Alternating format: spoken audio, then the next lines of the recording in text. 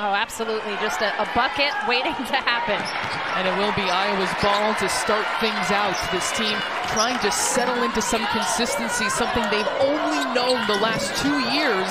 Yeah, just has been a huge part of this city, this state. Caitlin Clark starting things out with her first three to get Iowa on the board. But find those opportunities, hunt them down. Yeah, that was really interesting, and I think it's helped her teammates find more confidence. Clark and one off the curve. And then Clark will push the other way. Clark finding Marshall. She's got it. Yeah, I like this move to go full court pressure because it's a smaller team. You want to use your speed, your explosiveness, but you have to be careful against this Iowa team who can break a press on 6 field goals made.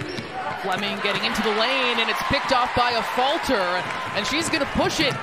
Multiple orange jerseys, does not matter. Davis driving baseline. Kate Martin, what a move to the rim. Draining from 3 as well, and standing up defensively, but this time a good take by the freshman Paige Kohler, her first bucket. Lets it fly from 3, and Erica Porter keeps it in play for the Falcons. Sharps calling her own number. She's looking to get hot. That won't go.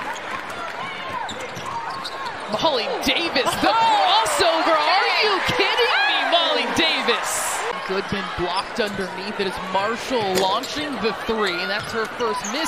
And there is Davis under the rim to dish it off to Martin. You're never going to tell Caitlin Clark to stop shooting threes. I mean, a score of that magnitude is getting up good attempts as Sylvia Falter sneaks in there for an easy 2. That's what Bowling Green needs. Yeah, Morgan Sharps had been out for about 10 months, just returning from an injury, her 3rd game back. Sydney Falter, the easy finish. A lot on the line for the Wolverines. A Falter gets out ahead, and she finishes. I think you watched those first couple games, the Virginia Tech win, it was a lot of Caitlin Clark, but now it's Caitlin Clark and company. Clark determined to find that stroke as she points to the crowd.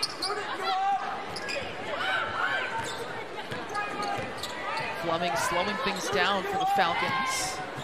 And the floater, beautiful.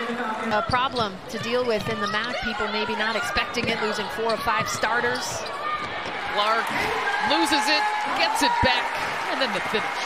And then you get the easy 2. Another double-double for Clark, her 4th this season. She needs 2 more to go top 10 in top 10 history. And how about Jada Jiffy? Iowa 8-1 this season, the final 99-65, and a lot to be excited about with this program.